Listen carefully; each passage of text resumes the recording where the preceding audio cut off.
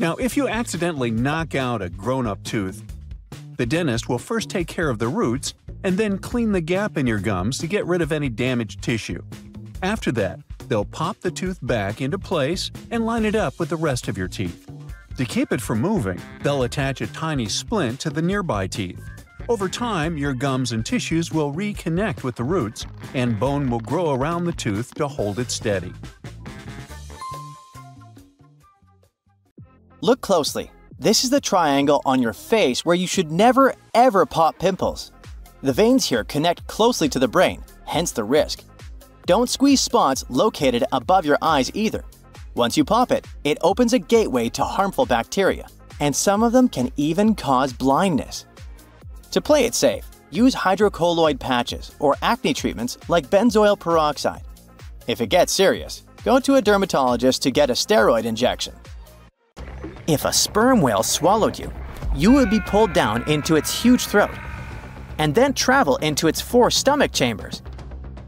Inside, you'd be surrounded by powerful digestive acids that would immediately start breaking your body down. Even if you somehow managed to escape the acid's destructive effects, the lack of air in the whale's stomach would quickly cause you to suffocate. That's why it'd be crucial to act quickly to avoid these consequences. Okay, this is gross, but bear with me. Skin oils, dead skin, hair, dirt, all this accumulates in your belly button. And the result is a navel stone, a hard, smelly lump. It looks dark and feels firm, like a large blackhead in the navel opening. Some navel stones stick out and are easy to spot. Others hide deep inside. Navel stones are often harmless, but they can irritate the skin and lead to infection. Doctors can remove them by softening them or using special tools.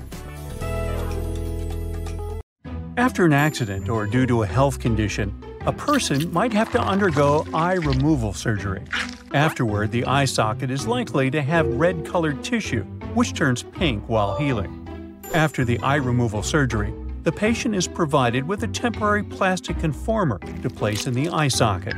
During the first few days, the eyelid can look red, swollen, or bruised. After the recovery, the patient might get a prosthetic eye.